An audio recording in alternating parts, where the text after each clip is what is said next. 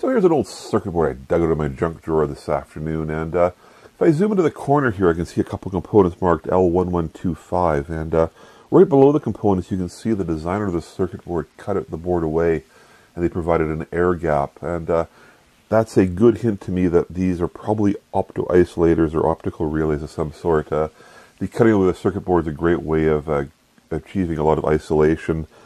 Rather than just having raw circuit board material with no copper on it, by cutting the board away, even if you have contaminants on the circuit board, the air gap there will provide a relatively decent isolation. And so here's a data sheet. I'm not sure if it's an exact match for this component, but it's certainly very typical of this concept of opto-isolation. On one side of the package there's going to be an LED, which of course creates light, and then the other side of the package will be a transistor. Transistors are very sensitive to light if you actually don't encapsulate them something black. So, and that's how they achieve a good electrical isolation. The fascinating thing, of course, if we come back to the component, obviously that's just black injection molded epoxy that's sitting on that component, which isn't such a great conductor of light. Let's lap off the top of the package here, just in case to hear it in resin, and I'll rub down with some sandpaper to expose the top. And maybe we can sort down what's going on. So here's a view looking straight down at the components as well as the top of the part. And you can see now we can see two different colors of epoxy. We can see the black epoxy, and then in the center there, of course, the clear epoxy. They're probably the same material, actually. Black epoxy is just epoxy with something called carbon black put into it. Now, obviously, the epoxy in the center there being a lighter color, it's not obviously optically clear, but I suspect it does conduct light. Let's just keep on lapping down the top of the package here until we get to the lead frame. And what this here is, of course, is the leads that go to the body. They continue inside the package because they need to provide little plateaus for the actual semiconductors to be bonded to.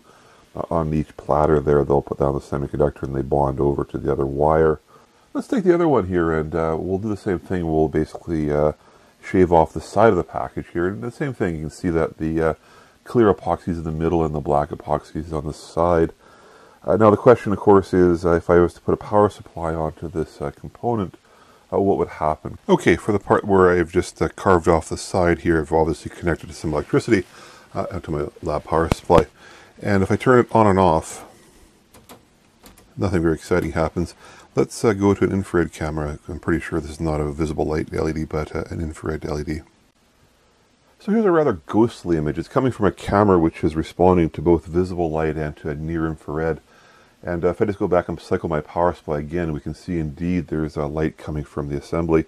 This makes sense. I suspect that slightly opaque epoxy actually passes infrared fairly easily compared to visible light. And here, if I just turn the lights off in my room entirely, I can prove to myself that indeed it's near infrared. So, makes sense. So just coming back to the part where I was lapping it on the top and bottom, here of course is the top of the package. You can see I've marked the diode position because the diode is still functional on this part, and you can get light from it. And if I flip it over, I started lapping the other side to find if I could see the actual transistor, and same construction, there's a metal pad. The actual transistor is, I think, still in there. So there you go. There's the mystery of the optocoupler. Basically, they use optically clear material on the inside, then they encapsulate it in black epoxy.